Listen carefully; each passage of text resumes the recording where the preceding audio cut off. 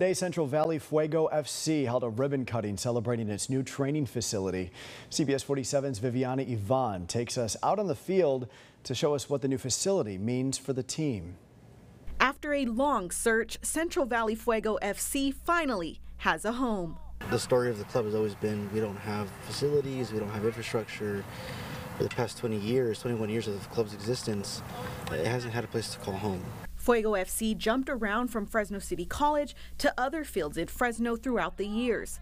Since November of last year, the team had been in discussions about purchasing the 40 acres of land that belonged to Fresno Adventist Academy.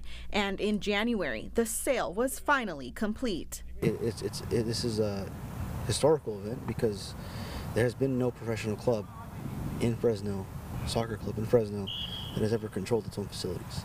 So far, the team has invested $500,000 to get things started. For the 25 players on the team and the coaching staff, having their own soccer field comes with big benefits. Oh, definitely the grass. So specifically with the keepers, we have a really nice grass. So that way, everything is different. Everything is different. The motivation is different. As the team now navigates a transition period with a new coach and a new home field, everyone is adjusting. They were excited, morale came up, and obviously in this short period of time of having this facility, it was there, you could tell the morale had just changed tremendously. As of now, only 6.5 acres are being used on the 40-acre property, which they plan to use to build locker rooms, meeting rooms, and treatment facilities.